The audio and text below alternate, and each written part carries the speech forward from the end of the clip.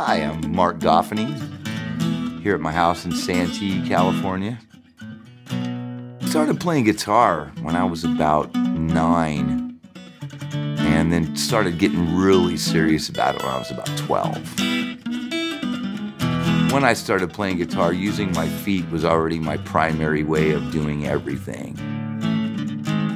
I was born without arms, and I grew up using my feet to play with my toys and to fight with my brother and play, what was that first video game? Pong.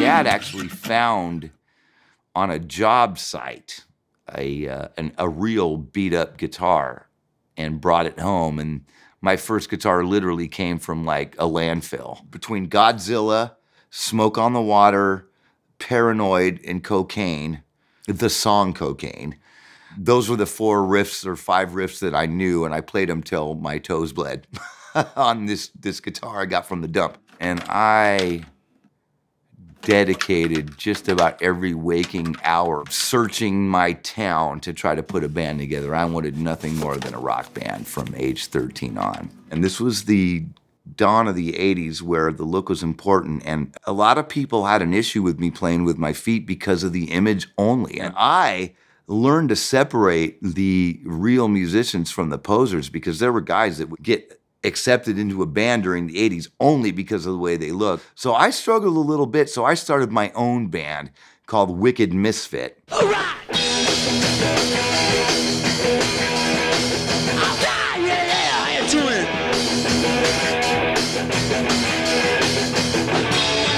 Got a pushing locomotion, yeah, and I call it rock and roll. We would get these good gigs for San Diego. These LA bands would come down, and we'd play, and it would be just our girlfriends and our moms up on the dance floor. And then LA Guns would come on, and the whole dance floor would fill up where people were just crammed up to the front of the stage. And I never could figure out why Wicked Misfit never could quite get them pressed up to the stage. Everybody liked us, but they'd stay back from us a little bit. It was weird.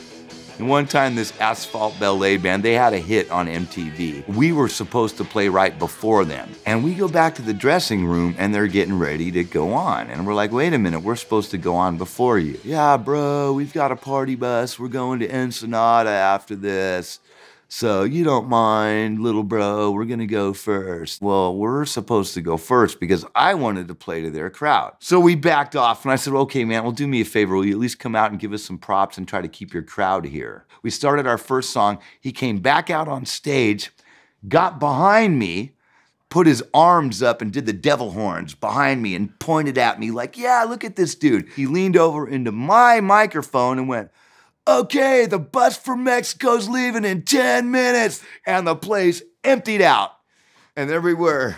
To like 6 people. And it was just, all I could say is the 80s were tough. Oh, man. Hope you're fat and bald now, Mr. Asphalt Ballet guy. I do. We have brakes on the car.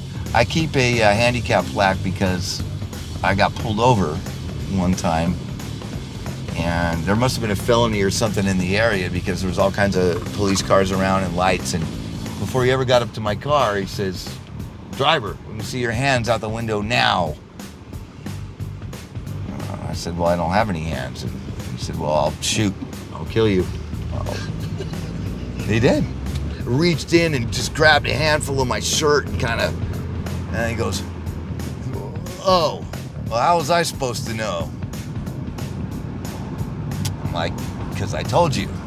You know, I would love to drive Uber, I really would. I wonder if they'd hire me. I'm a good driver. I know San Diego like the back of my hand. I can't imagine. They'd be like, oh my God, am I supposed to get in your car? So really, when I stopped chasing this sort of fantasy dream of being a rock star, I just started playing music to make whatever milk money I could to support my family. That's when everything started feeling good and working out for me. And this was an important part of my time because my wife and I started to split up, and I went out to apply for a job. You know, well, I could tell I wasn't going to get hired. And I had my guitar in the back of my car, and after I left the job interview, I went to Balboa Park, and I just wanted to get my breath, and my kids were gonna come live with me for a while. And I didn't get the job, and I was really frustrated, and I sat down at the park, and I started just playing from the heart, and I looked up, and there was like 25, 30 people standing around, and as soon as I got done playing strictly to get out my emotions, I heard this, yeah! And I looked over, and my guitar case was full of money, and I'm like, wow, man. And so that's kind of where I am now, as I'm trying to approach the music industry with a much more humble attitude and a work ethic that I have now. Take me all the way, yeah, yeah, yeah, yeah. It's hard to believe that there's nobody out there. Hard to believe that I'm all alone. The least I ever loved my city, she loves me. Lonely as I am, together we cry.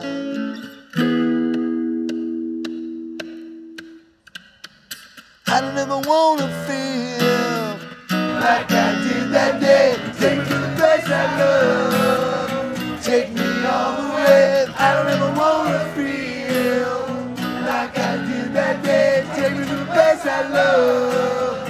Take me all the way.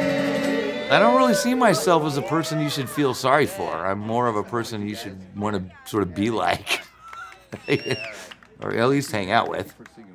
You guys want to take 5 and breathe in the air? It's pretty hot. I want to drink my drink, because monsters are gross when they're warm. Yeah. Ooh. You get grease on your fingers too?